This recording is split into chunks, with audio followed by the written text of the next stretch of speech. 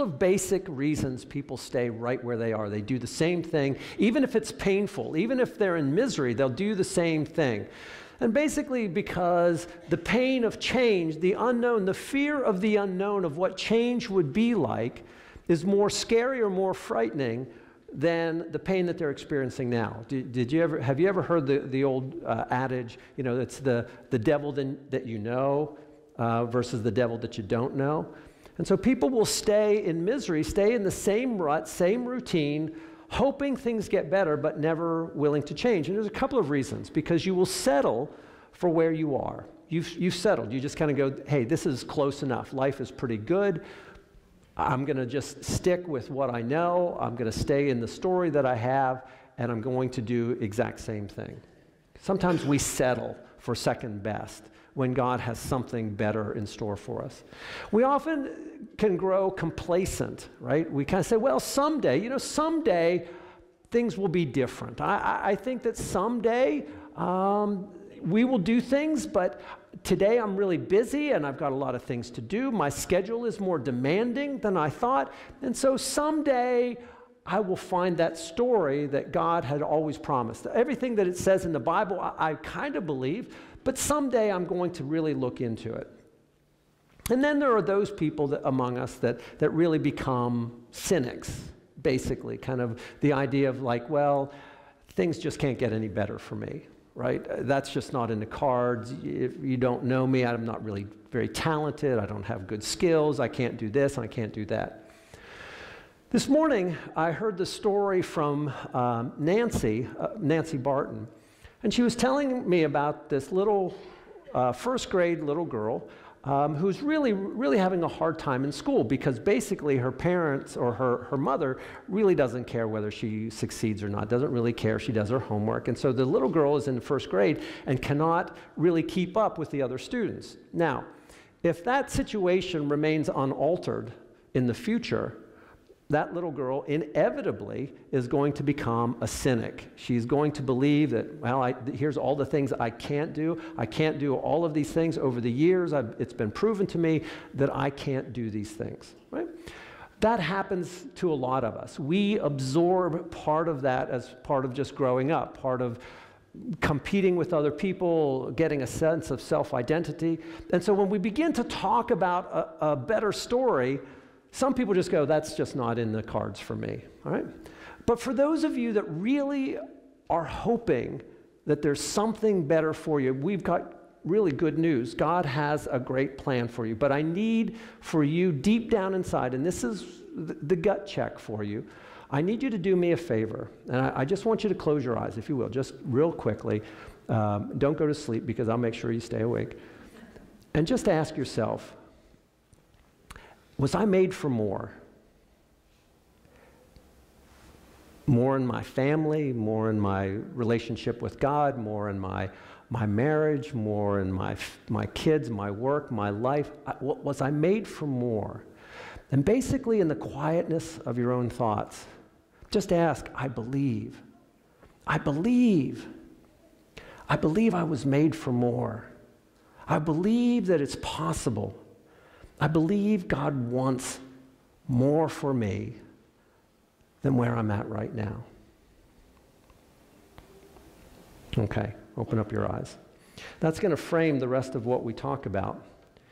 Because for those of you that believe that you were made for more, those of you that are ready to accept what God has for you and said, I'm ready, I believe there's more, I just have to look for it. We're going to begin the journey of figuring out what it is that God has in store for you. I wanted to show you a really quick video, if you don't mind, for just a minute. God is speaking to the people through the prophet Isaiah. And the people have lost their identity. They've lost who they are. And God speaks to them through the prophet Isaiah, and he said, let me kind of give you an analogy of what I have in store for you.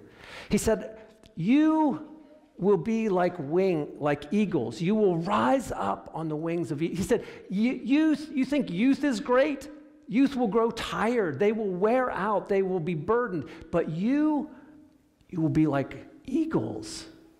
And the question is What is he talking about? Why does he give us this metaphor for what your life could be? And as you look at this, what are the feelings that come over you? What are the things that you think about as you see the eagle soar, to the highest heights, above the clouds, looking down over the horizon? Why does God use that metaphor? Why does he use that image? Well, there's a couple of things that I thought of when I saw that image, and especially as I read over that passage over and over again. What are those things that kind of come to you as you think about what God is saying? Well, there's a couple of things that I think about when I thought about the eagle, in that there's a sense of it being graceful, right? There's even a sense of it being, probably the reason that it's used even in our own country is it's free, it's liberated, it's no longer bound by earth. And I thought about this contrast. How many of you have, we love seeing those little pictures of penguins, right? Penguins are like the epitome of being earthbound, right? They have wings, but they don't really use them for flight. And so they waddle wherever they go. And sometimes I feel like as people, God had something great in store for us, something that helps us to rise above where we are now. I want for all of you to rise up and float on the wings of eagles. I imagine eagles being in that quiet stillness of the sky. What they do is they just spread out their wings, and these thermal drafts carry them aloft, and they just glide effortlessly through the air. And God said, this is what I have in store for you. This is what I believe. And what I wanted to ask you is, would you say right now your life models more like a penguin? You kind of waddle through life. You got your schedule that you got to keep, and you got to get the house fixed, and you got to get this done. And then tomorrow you got to go to the job, and you got to make sure you go through all of these tasks. Right? All of these things. That's who I am. If I were to ask you, if we met the first time and I said, hi, how would you identify yourself? By what you do or who you are? Right? Oftentimes we get so focused on where our little feet are going that we fail to look to the heavens. And so God is speaking to Israel, and he wants them to understand that they were made for so much more than where they are, what is possible, what is out there for us. And so I wanted to share this passage from Isaiah. If you're in that mode where you say, I believe I was made for more, I believe there's something that is calling me upwards, something that is telling me to rise up. If that's part of your dynamic, then I want you to pay attention. If you're in that mode where you're saying, I'm not made for anything, I don't want anything, I'm comfortable where I am, well, then we have some coloring books in the back. And for the next hour, just color and just pay attention. But this is for those people that are really ready to make a leap and feel what God had in store for us. I'm reading from Isaiah chapter 40. God says the following. He says, to whom will you compare me? Or who is my equal, says the Holy One. Lift up your eyes and look to the heavens. Who created all these? He who brings out the starry hosts one by one and calls forth each of them by name. Because of his great power and his mighty strength, not one of them is missing. Why do you complain, Jacob? And why do you say, Israel? My way is hidden from the Lord. My cause is disregarded by my God. Do you not know, and have you not heard? The Lord is the everlasting God, the creator of the ends of the earth. He will not grow tired or weary, and his understanding no one can fathom. He gives strength to the weary and increases the power of the weak. Even youth grow tired and weary, and the young men stumble and fall. But those who hope in the Lord will renew their strength. They will soar on wings like eagles. They will run and not grow weary. They will walk and not be faint. This is the word of God for the people of God. Thanks be to God. Israel had kind of fallen away. They had lost the passion for what life was in store. And so God is trying to reconnect with who they are. God is constantly inviting us away from the routines, the boredom, the day-to-day chores of life, and to see the bigger picture of life before it passes away. And so throughout this passage, you get a sense of God constantly telling you, rise up. You were made for more. Are you ready to experience all that you were made to be? So often we go through life just kind of feeling that we're just part of the background, just part of the story that is being told, when in fact God is trying to tell us, you are a masterpiece. You have never been before and you will never be again. You are a one-of-a-kind creation. For this moment in this time, you are a masterpiece for the world to enjoy. Why are we hiding it away? God says, rise up, but oftentimes we hear another voice, depression or despair. We hear negative voices that tell us, sit down, who do you think you are, right? You can't do any of that. The story is for all of us this tension that we feel between these two extremes. Which of those two voices are you going to listen to? Which of those two fears, those two callings are you going to respond to? What you believe about yourself is what you become. If you believe that you were made to rise above the heavens, if you were made to see the bigger picture, to walk with God, then you will see life differently. The first thing that I want us to think about in our story is God comes and he says, who do you think I am? Are you able to see the big picture? He said, I am the Lord of hosts. I call the starry skies out and I call them by name. Have you lost that sense of majesty? If you want to soar on the wings of eagles, the first thing that you have to be able to do is you have to be able to see the sky. How many of us are so focused on the day-to-day chores, our finances, our struggles, our doubts, our fears, that we no longer look to the starry skies? In essence, God is saying, look up. Rise up above it. You have got to get to a place where you said, I was made for this. This is who I am. As a Christian, Jesus has called you by name and said, you were made to be one of my apostles, one of my disciples. You are not ordinary. You have been called by God into a great and glorious mission. Why are you still waddling on the ground? Rise up. You have to begin to believe that you were made for more. In Psalm 26, it said, I love the Lord. Lord, I love the house where you live, the place where your glory dwells. This morning, we had like 20, it was very snowy, and part of it is I understand, I'm kind of speaking to the choir here to some extent. This morning, it was great. We had like 20 people, and in a sanctuary this size, they were scattered all over until the beginning of service. And then they all came and they gathered right here. And it's not because they had to be here. They get to be here. They want to be here. There's something about flight, about the heavens that they want more of. They're not here because they got to go through the routine. They're not looking at their watch saying, how do we get to the restaurant on time? They say, I need to learn how to fly above my circumstances. I need to learn a skill that I don't have.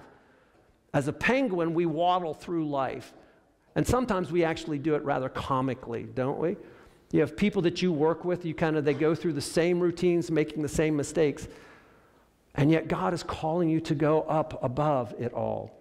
You cannot begin to believe that you were made for more until you elevate. And so God says, who are you going to compare me to? If I have called you to something more, why are you doubting?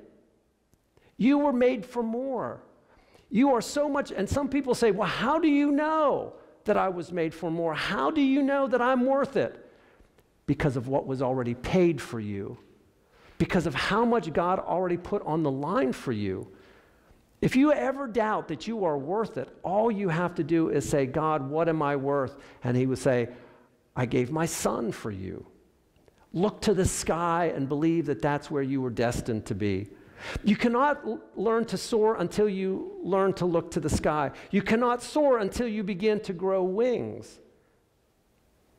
You have to begin to develop the skill to catch those warm thermal drafts. God is constantly giving you opportunities to stretch your wings. It's always kind of funny when you watch birds that oftentimes they begin to flex those muscles. They begin to flutter in the nest because they know that there's going to come a day where they're going to have to fly. They have to stretch them. We have to also begin to learn how to stretch those wings, to grow in new ways. You cannot come to church and just show up on a Sunday morning and say, that's all there is to it. C.S. Lewis, I think, was the one that first said, Christians are like eggs. They will either hatch or they will spoil. Have you ever been around Christians that have spoiled?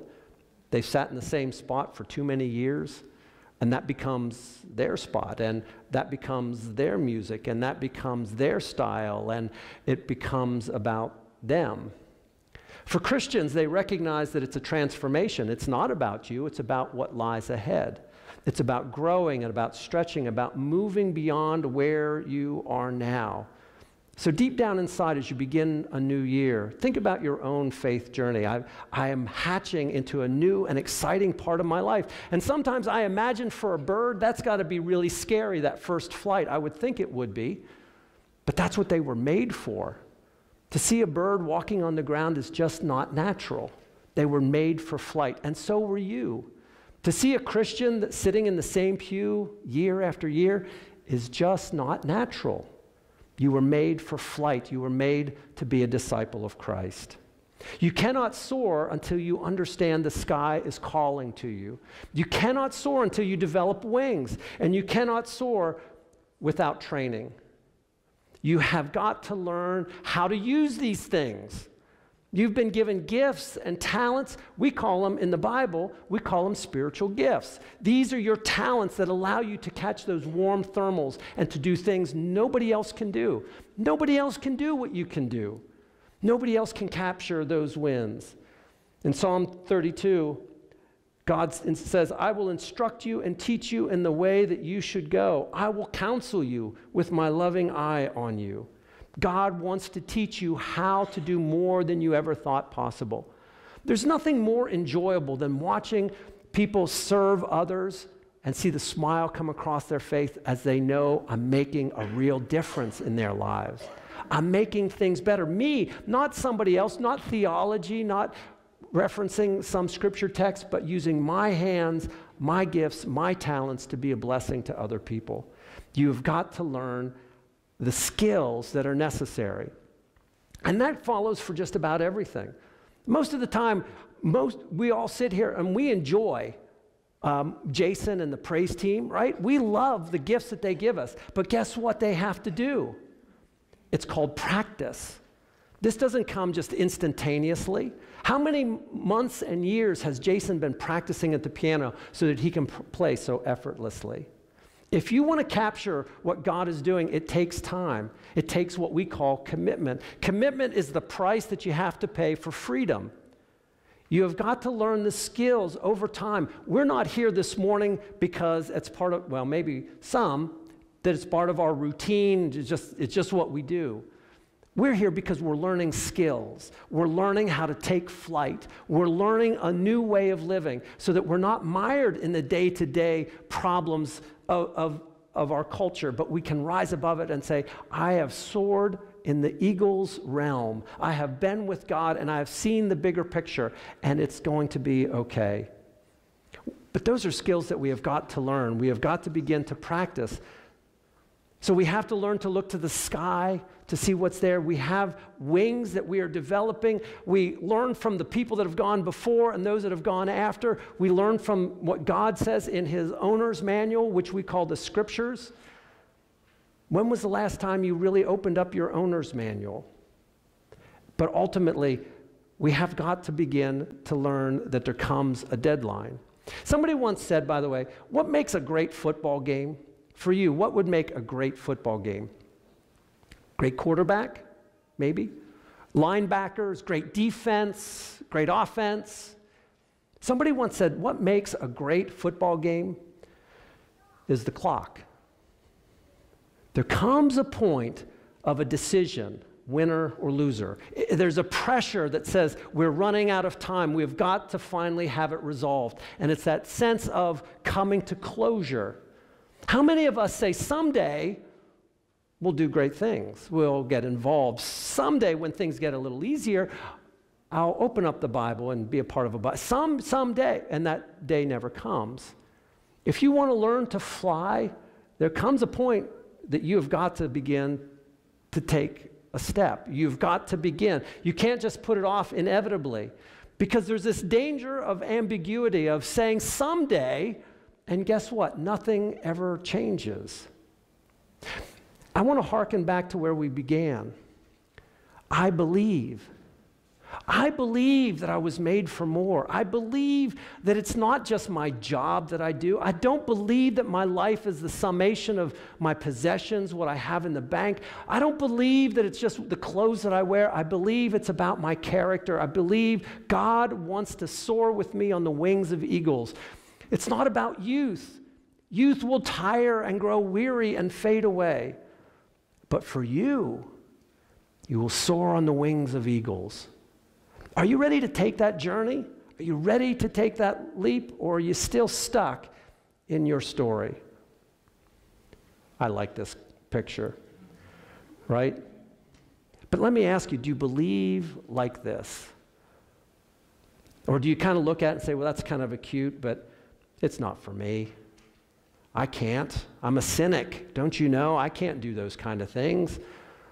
Maybe you've grown complacent and say, I just show up on Sunday and I feel good about myself, hear some good music, and that's all there is to it. Maybe you've kind of settled and say, well, this is as good as it's going to get for me. But God is speaking through the prophet Isaiah. He said, who are you going to compare me to? I put into you a calling to the skies, to the heavens, to the clouds and above the clouds. You were made to soar on the wings of eagles. If you're ready to begin that journey, take that step. Get involved. Begin to develop those wings. God can do all things through Christ who strengthens us. Begin to believe that today is a new beginning for you. Let us pray. Heavenly Father, you have called us to this place because you believe more in us than we believe in ourselves. We're often filled with doubts and fears. We're afraid of our shadow and we're afraid of failure. And yet you have called us to something beyond our wildest imagination. Help us, Father, where we fail. Help us to strengthen one another, to challenge each other, to bring out the best in one another, and to accept those opportunities to jump and go into the skies with you. This we ask in Jesus' name. Amen.